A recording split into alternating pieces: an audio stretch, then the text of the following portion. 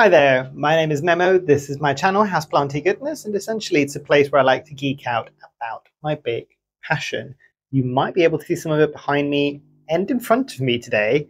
I like to talk about tropical houseplants. And today is obviously going to be a continuation of the plant review series, and it's for the plant that you can see in front of me here, which I am really surprised I have not done a review on for yet. And this is the Monstera Sp Peru, or the Monstera species Peru. I don't think it has been given a name yet. I think sometimes this was also known as the Monstera karstenianum, but I don't think that is the correct naming for it. I think at the moment it's still called the Monstera Sp Peru. Interestingly, when I bought this, it was called the Epipremnum marble planet, but I'll touch on that in just a moment. But before we get into any of this, let's lay down some ground rules. So if you're one of the people that has come back as usual, welcome back. It's nice to have you. You know the deal at this point. If you want to jump essentially to the favorite chapter that you kind of want to see, just go down on the progress bar below and click and you will go into your favorite section. If you are new, however, welcome to the slight insanity that is this plant review series. And the kind of ground rules are essentially for the people that are joining for the first time. And I will start this as I always do, which is to say that there is zero way that I can make this review unbiased. It is my biased opinion based on my specific plant growing in my specific conditions. And this specific plant, I've got two. This one lives in my office. So this one doesn't have the high humidity conditions that some of my other plants get to enjoy in here in the conservatory in the UK, and all of that that might mean. I do, however, have a second one, which is right in the back of my plant shelf. I'll hopefully be inserting some clips, which is growing in here, and I can benchmark the two against each other. I don't often get this where I've got one plant in here and one in regular household humidity, but this is one that I do have. So bear that in mind, and what I always want to achieve essentially with these plant review videos is for you to leave your own review. If you've already got this plant, if you agree with my experience, if you disagree and you've had different experiences, do drop all of that down below. Hopefully what this will become is a repository of kind of information and kind of reviews of people that have got this plant and how they're growing it in their conditions. I would always encourage you to kind of state kind of what light it's getting, if it's getting any special humidity, any special care that you give it down below, because that will help people go, oh, that's like my conditions, or that's like the care that I would give it. That's really interesting, basically. So yeah, but without further ado, let's dive into the first topic.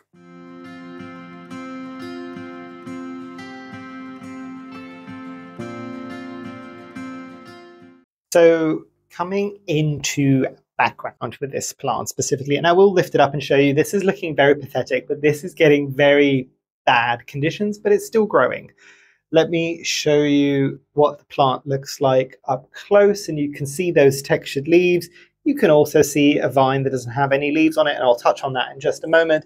You can also see that it's in terracotta, and you can see some of the older, more bleached out leaves. It is in my aroid soil mix. If I can move that leaf, there you go. And I'll put it back here so you should hopefully be able to still see it in screen. It's not a huge plant, so you're not getting the full effect of it. I will add a picture here of the first one that I've got of the two. I don't think I've got a picture. Maybe I do have a picture of both of them actually when I first got them from my plant care app, and I will add them here. And I'm looking at the first one because that's the one that's in here.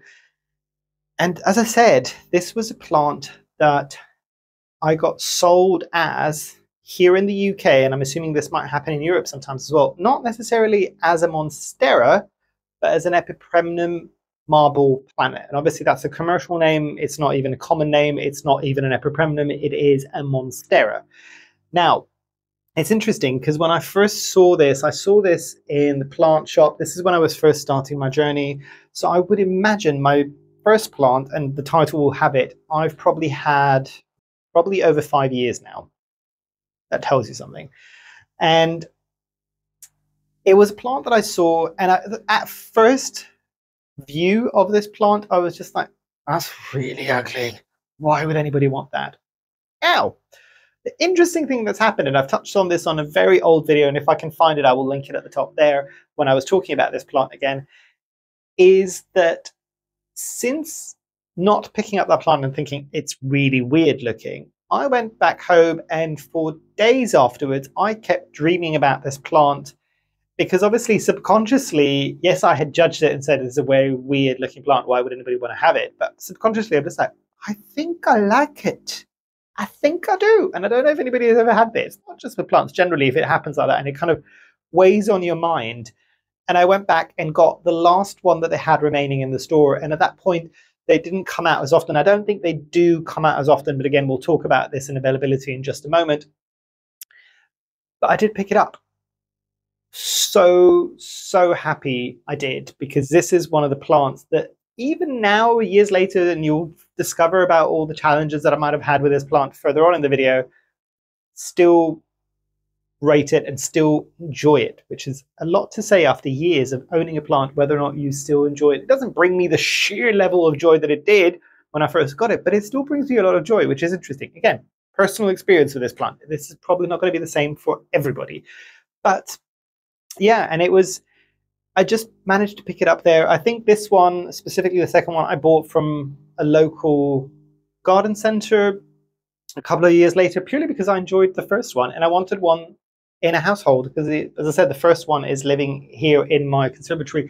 The reason why I didn't have it, and hopefully I'll have some clips to add here, is that it is right at the back of the plant shelf and it's growing through the plant shelf. And I'm filming quite a few of these videos in advance because I have only just recently been told, for the people that have been here for a while, I now have a date for all the windows and doors in the house to be replaced, which is in 2 days. That's going to start.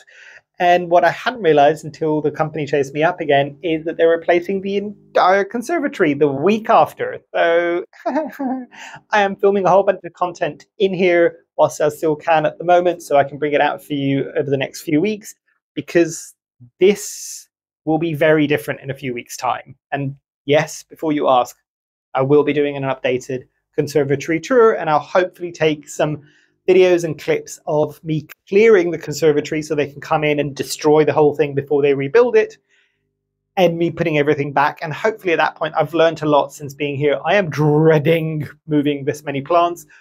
Cannot state how much I'm dreading it enough. And it's only going to be for a few days, but I'm literally going to have to disassemble every single plant shelf, take every single plant out, move it into different rooms where it probably won't be getting any level of humidity that it's used to, or light levels for at least 3 or 4 days.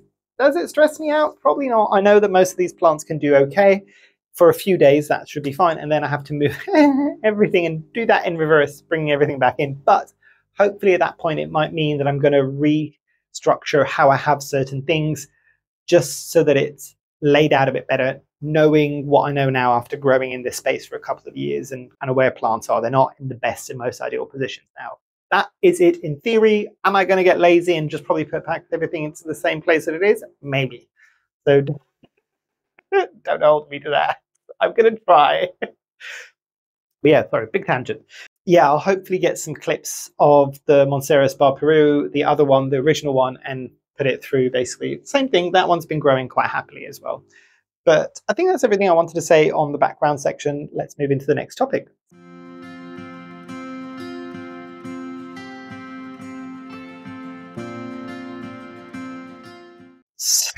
So this is interesting that we're going into speed of growth with this one, because I will say this. This is definitely not one of my fastest plants. Neither one of those two plants has been, both in the conservatory with higher humidity and more ideal conditions, and in the office with less ideal conditions, because it's probably not getting as much light as it needs, thus the runners, and it's probably not getting anywhere near the kind of humidity that it will also like. This is also an interesting one, and I'll touch a bit more about this on care, that I keep relatively dry, both of them. I'm trying to think now. No, both are in soil. None of them are in semi-hydro mix. Yeah, it is a slow plant.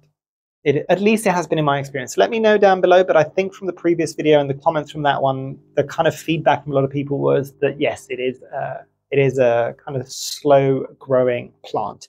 The one thing that I have been able to see, and I don't know, I'm trying to think from the comments there if somebody said that they had seen this. I don't know that I've ever seen mature leaved pictures of this specific plant, and to see if that kind of was any different. The other one that I had was on support sticks, it was on a trellis, it was on a moss pole. Did the leaves get much bigger? I'm thinking kind of Monstera deliciosa, which you might be able to see behind me there, and change drastically in the way that they look?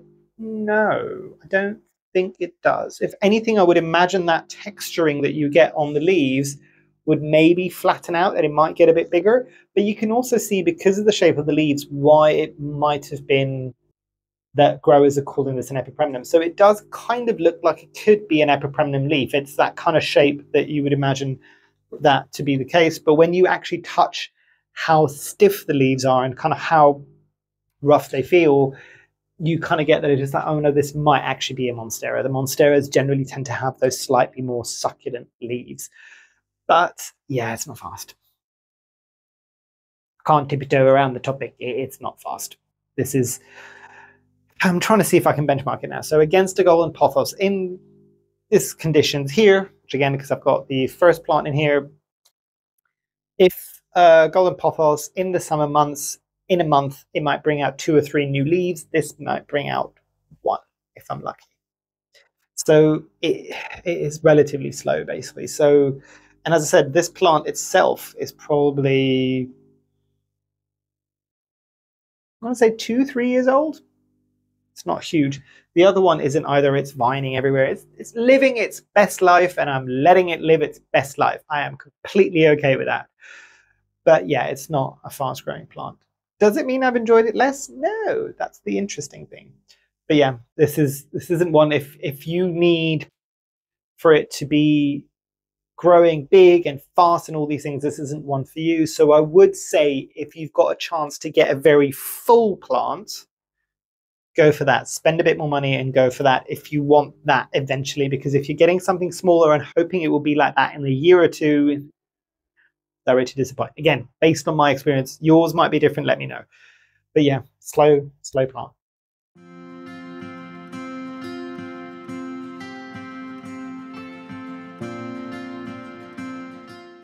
Ease of propagation with this one, it's relatively been straightforward in terms of propagating. I have done it in sphagnum moss, I've done it in semi-hydro. Semi-hydro was slower, in water it was slower. So I will say damp sphagnum moss or wet perlite.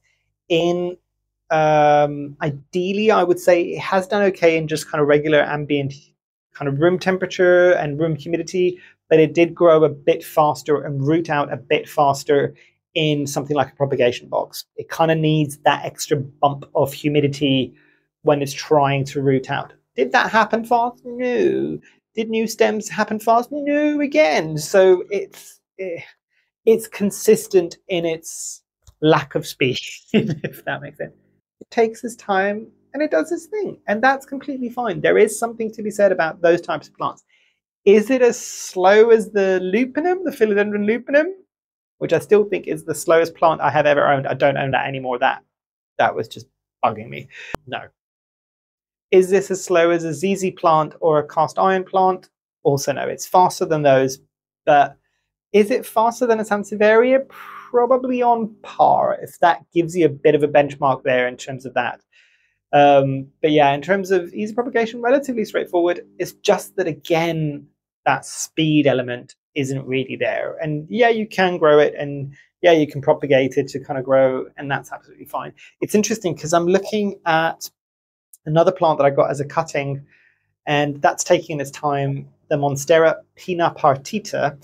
And when it's got really juvenile leaves, they are almost identical to the Monstera Sp Peru. And I know the pinapartita is harder a lot of the times to come by than the Sp Peru, at least here in the UK. So bear in mind that you're getting the right thing. I will say I had it as a 2-leaf cutting, the pinapartita. It's still on 2 leaves. It lost the first 2 leaves, is now on the same 2 leaves, new 2 leaves. But I don't think that one grows any faster than this. So you can't even benchmark it against it and just kind of say, well, this one's growing super fast, so it's probably the pinapartita, and this is growing super slow, so it's the Monstera Sp Peru. At least in my experience, both of them are equally slow. Does the mature form pinapartita, because that does change its appearance quite drastically, Does that grow a bit faster? Possibly, but I don't know. I've never experienced one of those. I do want to get one of those in a more mature form than in the juvenile form because I like the structure of how it grows. Not to say that I dislike the structure of how this grows. But yes, and it does get some like chunky aerial roots. It's not huge, it's nothing to kind of write home about. You can see it there.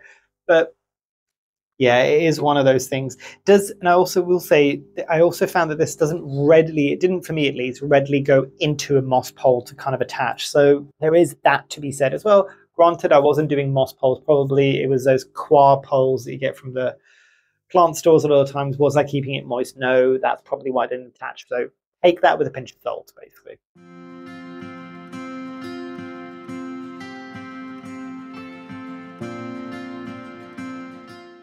So coming into availability for this one, and I've touched on it briefly on some of the other sections. Is this relatively available? And I'm thinking of in the last couple of years, yes, it does come up, at least here in the UK, and I would imagine possibly parts of Europe as well. It comes up a couple of times throughout the year, and I've seen this in plant stores and I've seen this in garden centres. I don't think I've ever seen this in big box stores here at least, or in supermarkets. And is it cheap? Has the price changed too much? I don't think it's drastically changed. It wasn't expensive when I bought it, so it was kind of very, very low double digits, almost encroaching the single digits. And I don't think that price has fluctuated too much. There might be several reasons for this. It might be that not that many people are aware of this plant. There might be that not that many people are interested in this plant. But I would also imagine that there is going to be a point where we will not get any cheaper, because if it grows like this for everybody, not just me, so it can be quite slow to get big enough, and it can be quite slow in propagating. I would imagine the price won't drop that much because it costs time and money for the growers, the commercial growers, to get it to a point where it's ready for sale to be a big and bushy enough plant that people would want to buy. So I wouldn't imagine it's going to get dirt cheap. Like, it will probably stay around that same price. I am very curious because I know that some parts of the world, this is almost still considered a difficult plant to come by, and it can still have a high cost to it. What's it like where you live? Is this still a plant that's difficult to find, or are you finding it a bit more frequently? I'm also really surprised in how many years this has been in the houseplant world. And maybe it's because there's not that many people buying it, I would assume, that it still hasn't been given a name, but I know that that works differently. It's kind of when the scientists can get around to it and all these things. But yeah, this isn't a plant that is particularly difficult to come by. You get flushes of it. At least that's been my experience. So when you do find one, if you haven't seen it for a while, just grab it, because you're probably going to have to wait for a bit before the next flush of these plants come out. But yeah, that's what I wanted to say on availability.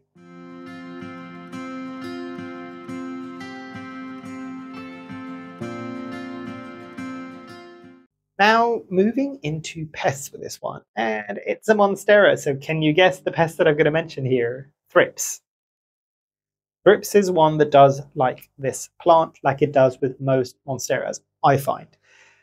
And I think thrips are pretty much, I'm trying to think, have I maybe had spider mites on the back of these leaves? And I'll show you what the back of these leaves are. I'm trying to find one that's like highly corrugated, so you can kind of see. Can you maybe see the kind of divots and grooves? Because obviously if it's bumpy on this side, you'll get those kind of, I don't know how to call them, hollows on the back of the leaves. And anybody who's got leaves like this generally will know the spider mites love those because they can go and congregate in those little hollows, essentially.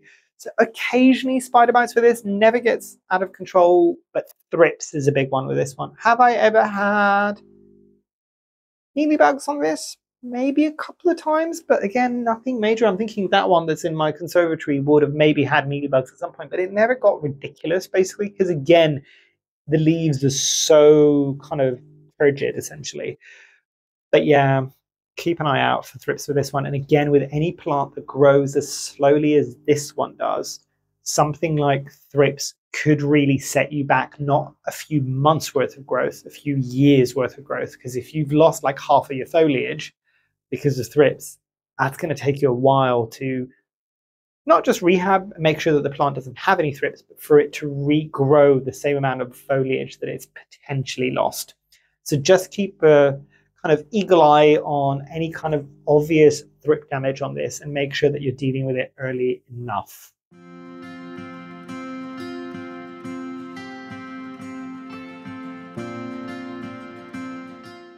So coming into accessories and care with this one, and you've seen it before as I've showed you, it's in terracotta. I don't think of it. The other one is also in terracotta, and this one and the other one are both in my aroid soil mix. So that's the thing that's common for both of them. As I said, I'm trying to think if I've tried growing this in semi-hydro. I think I might have done, and I think it didn't go that well. Something to bear in mind there. But it loves its terracotta pot.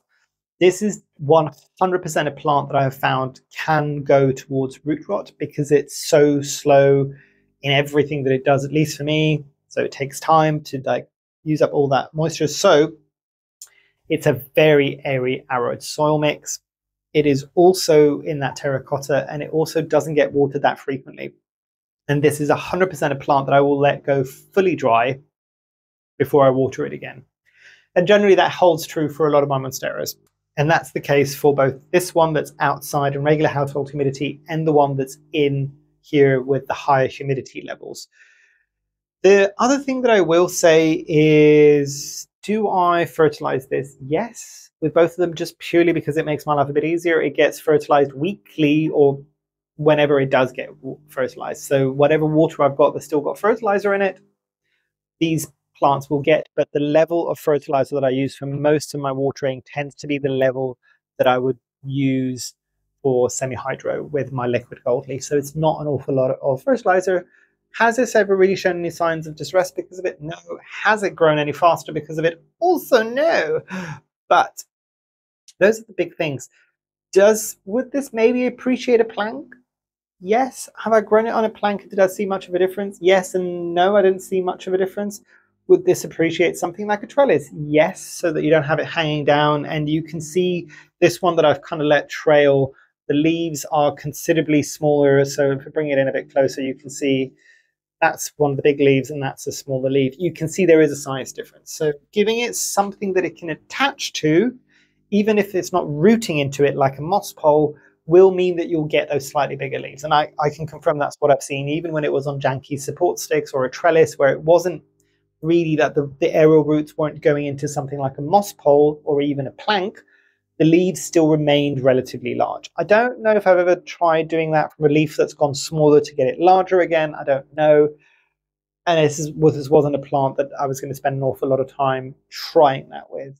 But yeah, does it need it? No. Would it appreciate it? Probably yes. So that's something to bear in mind, but generally not a particularly fussy plant at all, or no real specialist care that is needed. Check the leaves for pests and predominantly thrips at this point, and make sure that it dries out. Give it a lovely airy soil mix, and you should be good. Really, light levels of this, I've had it in different light levels. It didn't do well on super bright indirect light. This is one that I find tends to do a bit better in medium light conditions. This is in lower light conditions. The other one's in more medium towards bright indirect conditions, and that one's growing a bit faster. Do the leaves bleach out? Yes. If you want the slightly more darker leaves, give it a bit less light, basically.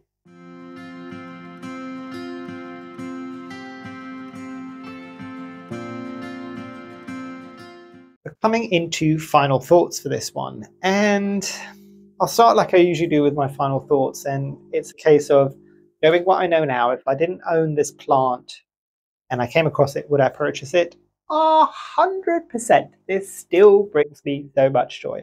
I cannot tell you how interesting the leaves are, because, and I'll see if I don't know whether or not it's going to pick up on camera. So you can see some of the lightness on the tops of those kind of peaks, and how dark it could be around it. It also looks like it's got nerves. I'm trying to see that you can see the nerves behind it. It's very, very interesting foliage. The one thing I will say, and I'm only just thinking about it now, I've also got the Anthurium luxurians. And any of the plants that I have that have got relatively thick leaves, that have got that kind of bumpiness and that kind of corrugated look to them, nearly all of them are quite slow growers. So that is something to bear in mind. And this holds true for this plant as well. So that's something to bear in mind there. But yeah, I would definitely get this again. It still brings me that much joy. I had to take a little break there because I don't know if that came up on the video, but somebody bing bonged the doorbell, and you can tell that we're coming up to local elections soon because there's people canvassing around. So fun times. But yes, so I would say I would definitely get this plant again if I didn't have it, because it still brings me a lot of joy. Now, in terms of giving it a score,